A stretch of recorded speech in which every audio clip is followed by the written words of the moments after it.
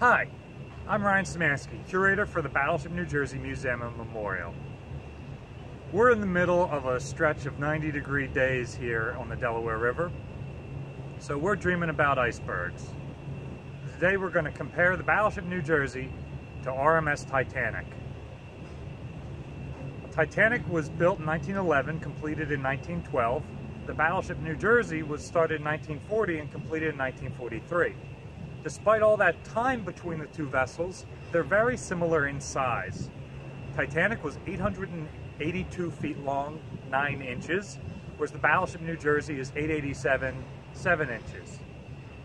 Whereas we displaced 57,000 tons, the Titanic came in just a little short at 52,000 tons fully loaded.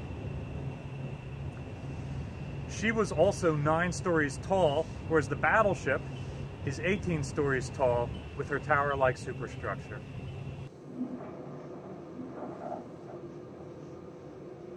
Iowa Class Battleships feature massive armor. We're going to talk about that later. They also feature massive redundancies. For example, there are 4 different places you can steer the ship from. High up in the superstructure, 8 stories above the main deck, is a position with wide open windows where you can see where you're going. But it's got no armor plate. So in combat, control switches to the armored conning tower 4 decks above the main deck. While that does have view slits cut into it, those are more for ventilation than for seeing where you're going. If that space is rendered inoperable, control switches down here to Central Station, 3 decks below the main deck inside the armored citadel of the ship. Finally, steering can transfer to aft steering, where the hydraulic rams for steering the rudders are located. Now, the issue with most of our steering positions is you've got 0 visibility.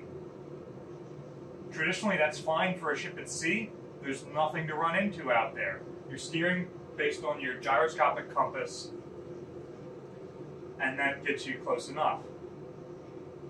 Obviously, because we're talking about Titanic today, we know that not being able to see where you're going was not necessarily a good thing. Well, next we're going to talk about armor on the ship and why the Battleship New Jersey could probably survive an iceberg hit where Titanic couldn't.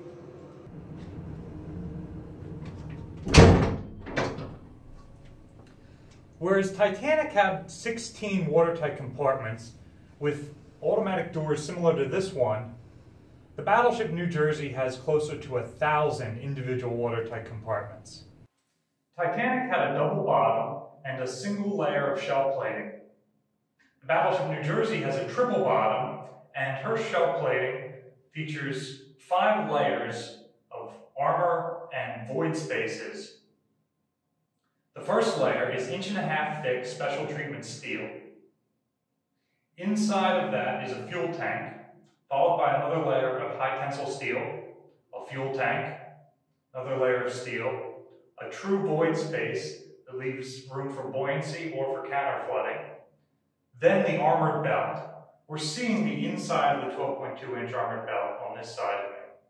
Another void space where we're standing, and then the holding bulkhead, which is on this side.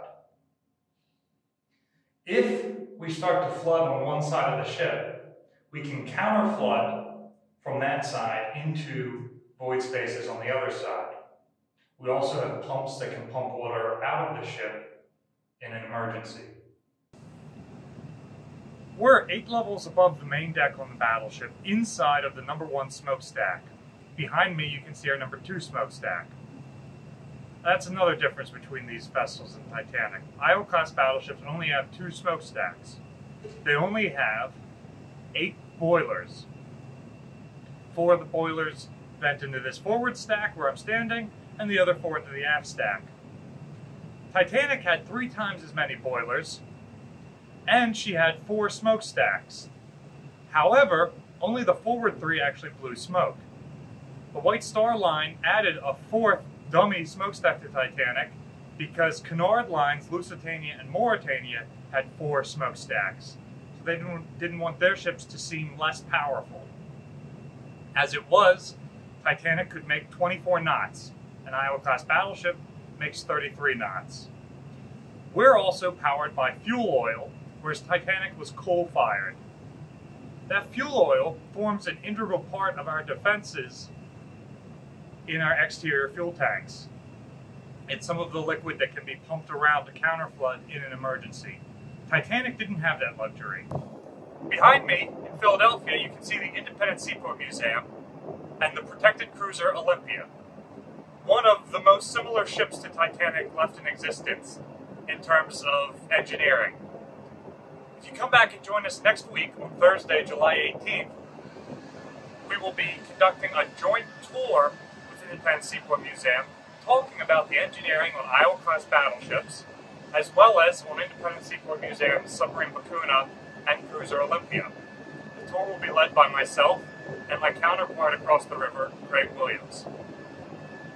Also, be sure to stop by our gift shop where you can buy Battleship Hawaiian shirts, which are great for these 90-degree weather days. And this is the only place in the world where you can buy Battleship Hawaiian shirts in female cut. Remember to check back in every Friday for more content, and stop by sometime and see the tours we're giving.